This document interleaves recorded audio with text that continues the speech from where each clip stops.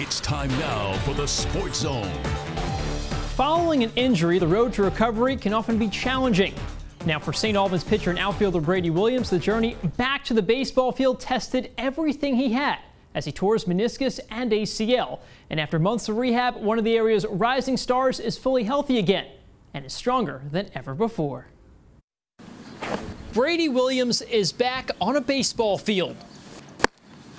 But during a fall ball game last season, Williams got hurt, and the thought of having baseball taken away was very real.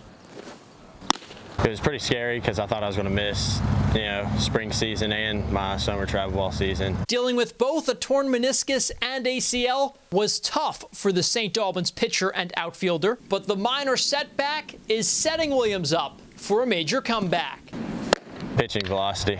I came back after surgery and throwing like 5 miles an hour harder. And the rising sophomore hopes to have a big impact on next year's squad. We're going to be young next year, so I'm going to have to step up, do everything I can in my power to help the team out. Along with trying to be the best baseball player he can be.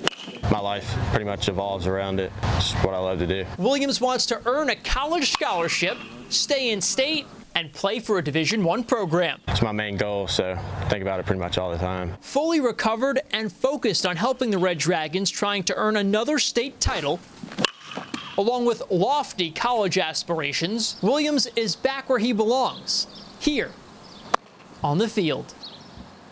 Now, what you might not know about Williams is just how talented he is. The Southpaw was named the top left-handed pitcher in the state for his class and is the 4th best player in the class of 2023, according to Prep Baseball Report. The Cross Lanes resident also has a powerful bat, and big things lie ahead in the lefty's future.